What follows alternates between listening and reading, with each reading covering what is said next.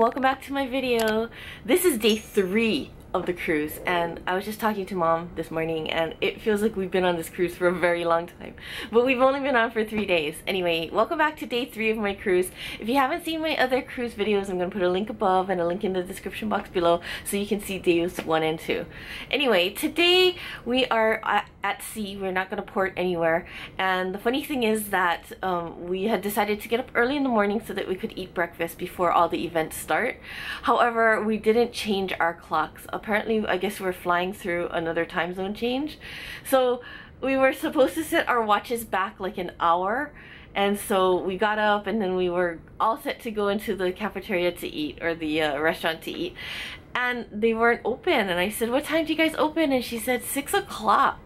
And I looked at my watch, and my watch said it was 6:42, but it was actually 5:42, so we could have slept an extra hour. But anyway, should be a fun day.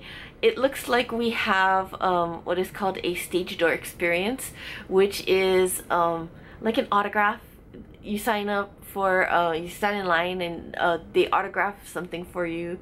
The talent will come out and autograph.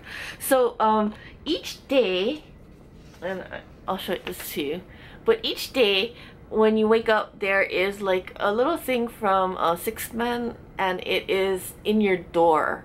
So I got this today for the 15th, and it tells you the most updated schedule, if there are any changes. And this one is for the stage door experience. As you can see, today is Carrie Butler, Reeve Carney, Matt Doyle, Abby Mueller, and Ali Stroker. So that should be really good. Before I came on the cruise, I made this book from Shutterfly. As you can see, there's a little pouch right here for any kind of souvenirs. But this is basically an autograph book that I made, and it has pictures of me with everybody on the cruise from different stage door experiences, from different shows that I've seen throughout the years. As you can see, this is Santino's pages, and he has the most because I've seen him in everything. But I thought this would be a good way to get autographs and a great souvenir. Today is Santino Fontana's concert, so I'm very excited about that. It's the first night of his concert, so I'm going to be standing in line. As you remember, I don't know if you remember yesterday, but when we went to Cheyenne Jackson's concert, it was chaotic. It was so chaotic. Everybody was standing all over the place. People who had been waiting in line for like hours were told to stand outside. It was just so chaotic, and when the doors opened, everybody just rushed it. I think that they need a little better system for those. The main headliner shows, we already have reserved seats and tickets, so that's not too bad. We just come in, we don't have to wait, we just go to our assigned seats. But for some of the smaller shows, like the one Santino is doing today, it's probably going to be really bad because it's first come first serve. There are no assigned seats. People wait there for hours, and there's really no line. It's just people are just waiting there in front of the door for it to begin. So you could be waiting there for a long time but not get in for quite a while. So we'll see about that. I'm hoping to get a good seat. Obviously I came on this cruise in order to see Santino perform, and so this is like one of my major things that I want to do today. Also, the headliner concert today is Christian Borle, so very excited to see him. Those are the 2 concerts that I want to see today. And so anyway, day 3, here we go. So breakfast was pretty good. I went to the omelet station. This particular omelet, I wanted to have mushrooms, ham, spinach, and bacon. It was actually really, really good. Alright, so I just got back from the stage door experience, and that's where you can get autographs from all of the people who are on the ship. There are only half of them that were giving autographs today, and it was so ridiculous. We got in line about an hour and a half early, and I had number 90. So there were like 89 people ahead of me in line, and I got there like an hour and a half early. It was ridiculous. But the line was super long behind us. I didn't get a video of the entire line, but I got a video of some of the lines so you can get kind of an idea.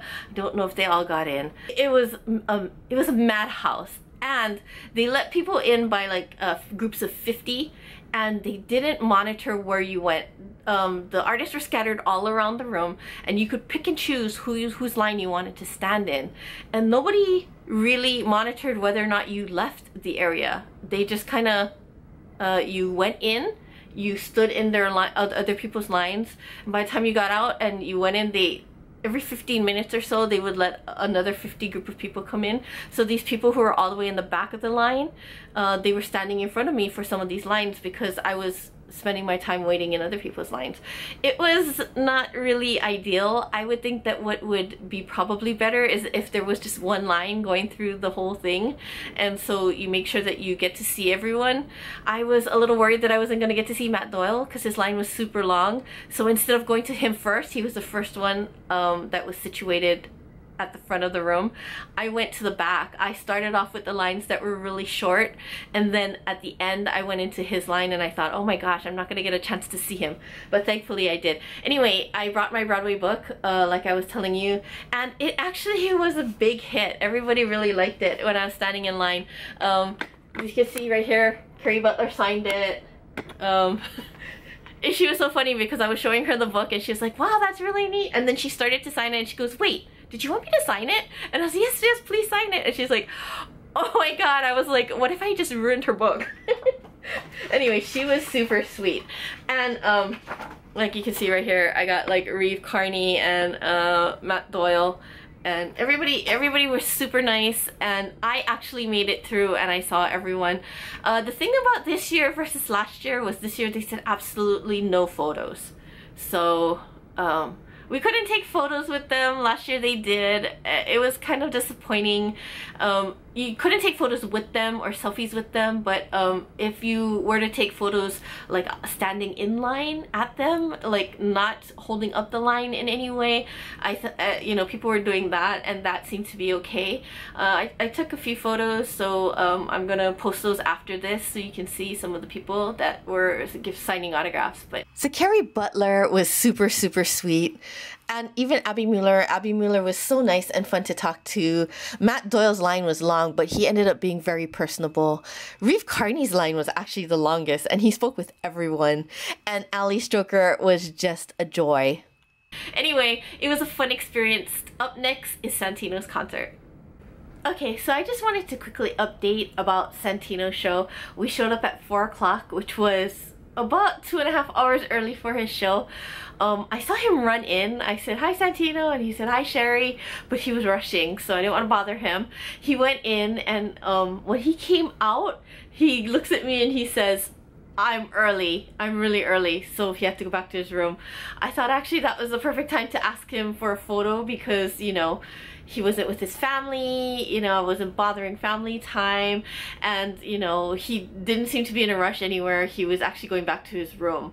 So I asked him for a photo and I got a photo, so I'm so happy about that. I was so excited to get my photo with Santino, and it turned out really well. My mom was really worried because she's the one who took it, but it turned out great.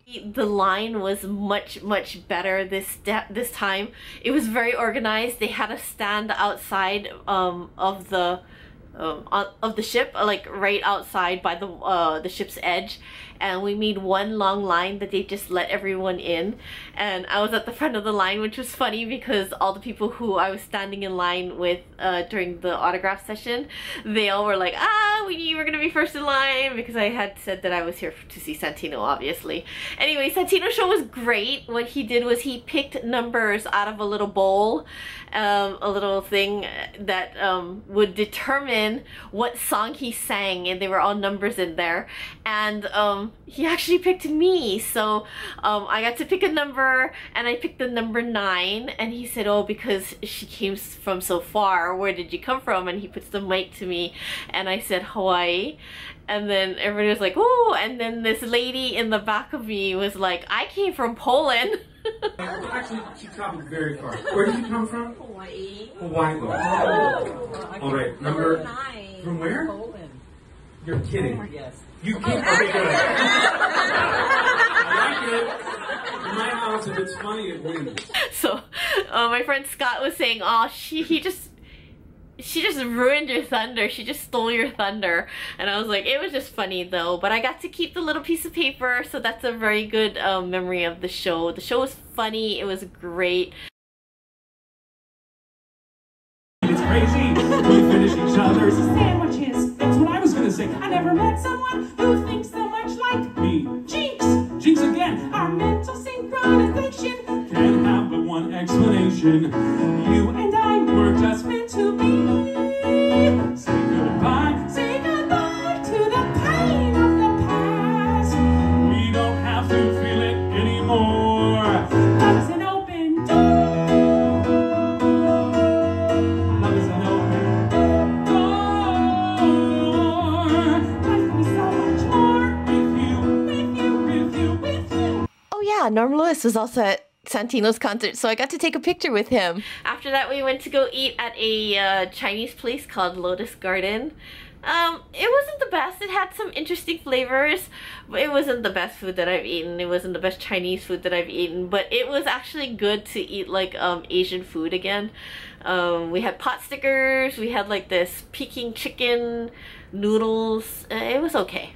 Anyway, and then we went to see Christian Borle's performance. Christian, as you know, is very shy. He is a good actor, he's a great actor, and he usually is very outrageous when he's on stage as a character, but he has the hardest time being on stage as himself. So this concert was very, very hard for him, and I knew it was very hard for him, but he did a really good job, and he sang one of my favorite songs from the very first time that I saw him on Broadway, which was Jimmy's song from Thoroughly Modern Millie. So I was really happy about that. That was really great.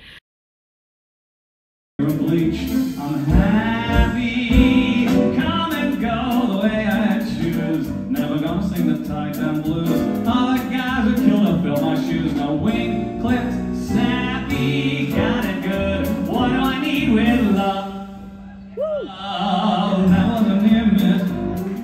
Talk about a close shave, flirted with disaster. There must be someone up there watching over me. Talk about a four-leaf clover me. Peter Rabbit's missing footsie means I roll without a tootsie. Got it good. What do I need with love? I got it good. What do I need with love? Anyway, that was today, and we are back at the hotel, and we are very, very tired. So we're gonna sleep. We're gonna get up early tomorrow. We're gonna dock in the Cayman Islands, and we have an adventure planned for tomorrow. So anyway, thanks for joining me.